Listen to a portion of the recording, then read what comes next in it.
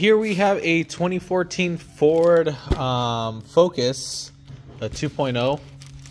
Now, basically, we were working on this car and it was leaking coolant at the heater, like charge pipe, or I'm sorry, I don't even know the proper name for it. Well, anyways, it's to heat up the block or heat up your coolant just when it gets below temperature. But anyways, let me go ahead and turn on the flash. Right here, this is the little piece that I'm talking about.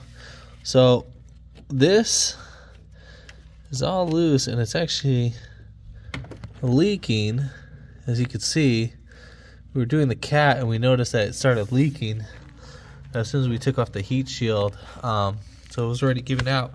Now, you can either get that part from the dealership, it will look a little bit different, or you can actually get the plug itself.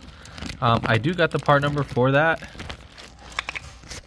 So the part number for that is going to be W701548 SAM 437. And then this part's less than $10. Now, you don't have to take off the manifold to do that, and you are going to be needing